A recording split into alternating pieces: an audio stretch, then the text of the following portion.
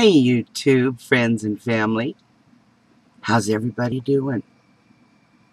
Well, I hope you're doing great. Today's Monday, the 15th of July, and I just wanted to get on here and share some thoughts. I was out working in the garden and pulling up the weeds, and I've been attacked by morning glory. Oh my goodness, and I love those little flowers. They're just as pretty as they can be, but what a vicious vine. It just wants to strangle everything in its way. So I had to pull them up, and hate pulling up plants of any kind. I think all of them have a purpose. Didn't need it in my garden though. Anyway, last night I spent a lot of time on YouTube, and I came to realize that we are collectively, I mean everybody it seems, is focused on the negativity, the bad things, the catastrophic events, the disasters, the pain of others, the crimes, the bad. Out of many videos that I went through, and I was clicking on videos for people that I've never even listened to or have never heard of.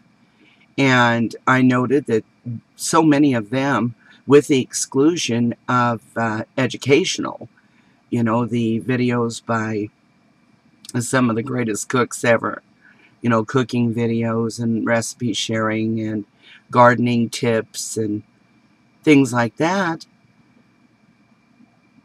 the majority of the videos are people sharing doom and gloom and all the horrible news events. And it just seems to me that we're being overwatered, over-fertilized. And though we need water and we need fertilizer, when you get too much of it, it is destructive. It is not good. And that's what I see happening. And it's heart-wrenching. How can we keep our spirit up? How can we keep our faith? And in knowing that inside faith is our hope. If we don't have faith, how can we have hope? So when we dwell or focus on nothing but negativity, it's like over-watering us, over-fertilizing, and our spirit starts becoming depleted. Now, the reason I say this is I've noticed it in myself. I'm not exempt. I'm just like all of you. Just like you. And if I see too much of it, or I keep getting all these repeats, kind of like the mainstream media right now and a lot of our alternative news, I don't know how many videos had almost identical titles. Zimmerman and Trayvon. And I had to laugh because I tried to warn everybody. I told everybody that this was by design part of the war on race. See, I had a dream. And in the dream there was a parade. And on one side of the street were black people. And on the other side of the street were the white people. And the parade went down through the middle, and the American flag was flying. And there was a lot more to the dream. I won't go into details because I don't want to speak it into existence at all. But that's what we're seeing. We're seeing how this one case created so much horrible, horrible negativity. And it's turning into a race war.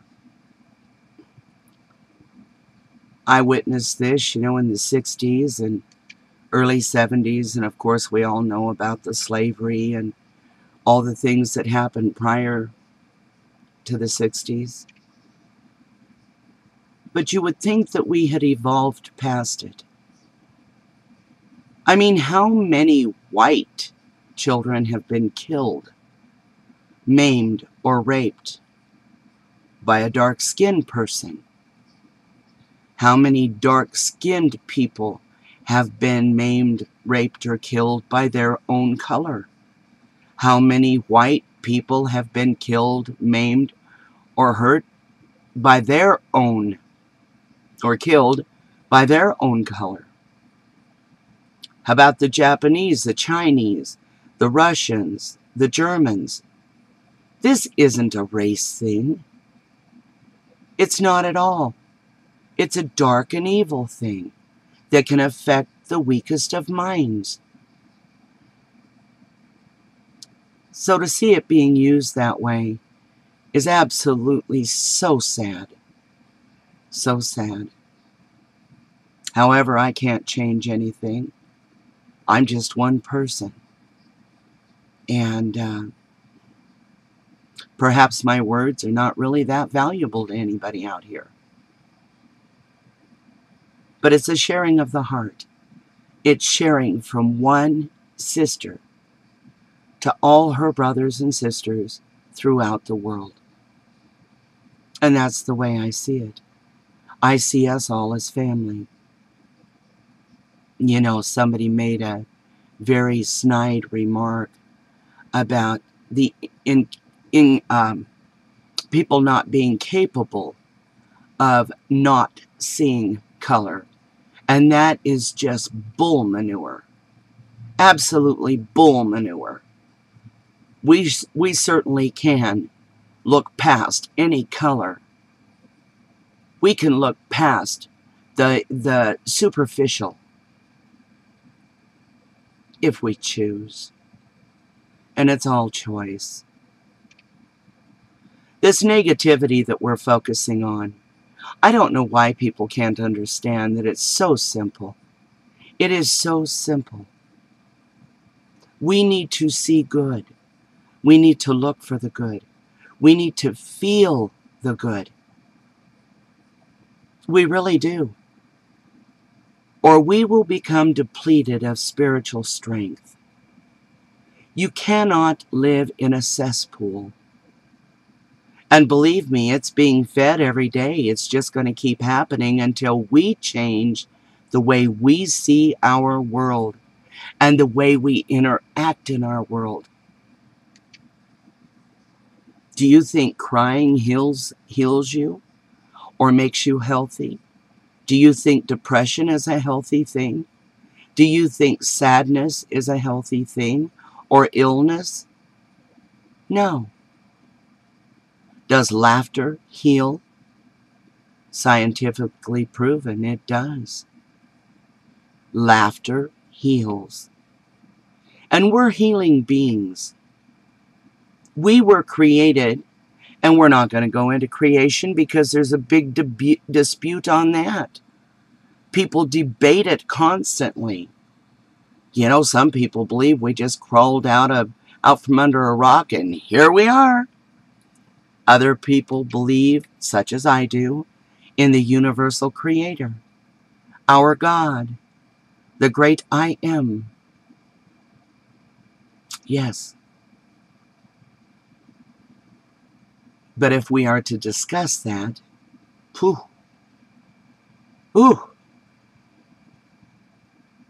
well, the cesspool is filled all the time with all the garbage you want. Murders, rapes, thievery, liars, corruption, scandals. And the list is so long. Many, many more things. I suggest that we start putting some clean water in. Some laughter, some joy, some hope. Hopeful videos. Videos where we share from our heart. Where we tell everybody how much we really love. How much we love. Even if it's just a person sitting home with their favorite pet. Holding it and loving it. Working in their garden. Birds in the yard. Little creatures big and small. Bees. Love. Hope. I got drained last night of energy. Going up the stairs, in fact, I was sitting on the computer and all of a sudden I just thought, I can't do no more of this. I can't listen to any more negativity, any more hopelessness. Oh, we're going to die. Oh, this is going to happen. That's going to happen. Our food is poisoned. Our air is poisoned. Our water is poisoned. There's no hope. Oh, my God, there's no hope. I couldn't listen to any more of it at all. No matter what happens, no matter what it is, to spend our waking hours, our valuable time, whatever time is left, whether it's years, months, days, weeks, whatever, but to spend it on negativity and hopelessness and depression and foul mouths and slandering each other and race wars. Is that how we really want to spend whatever time we have left? Is it? Or do we want to work together, bringing joy, bringing hope, feeding that cesspool with clean, fresh water, with an abundance of it? The more people that catch on to what I'm saying, the cleaner that is going to get. Because we can push the negativity away. We can clean up the water.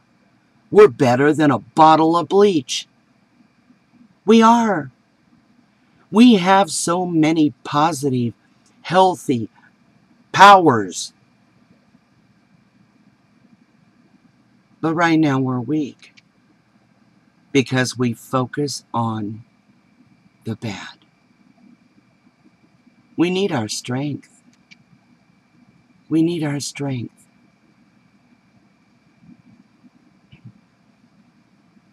Too much negativity is poison. It destroys your strength. It will fill you with hopelessness and depression, heartache. How many tears have you shed thinking about the end? Or how hopeless have you felt because you couldn't fix the world? You couldn't get rid of the pollution in our air, the radiation, our dying Pacific, and the list goes on and on. Let's clean it up with the one gift that we were given. Didn't cost us a penny. Didn't cost us a thing. All we have to do is use it. And that is the power of love, of goodness,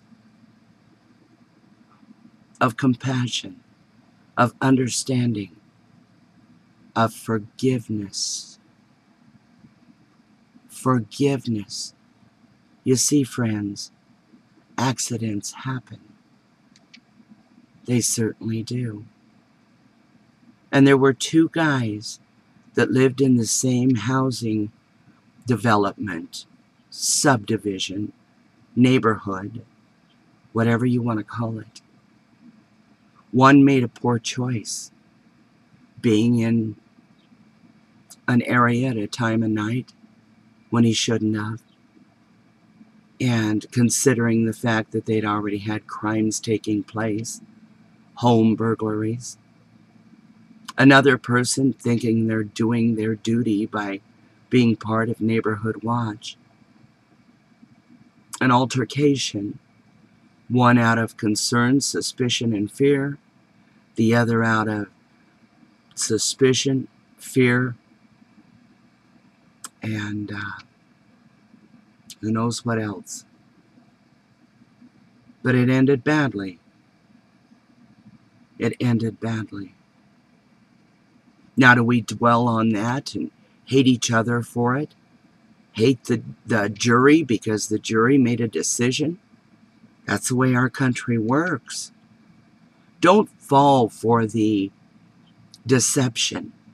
Don't fall for the division. We've been divided long enough. It's time for us to unite for the right things. Let's quit dwelling on the negativity, the bad, the worrisome things. Let's dwell on hope, love, charity, compassion. Let's be conscientious of what our world really needs. Look around you.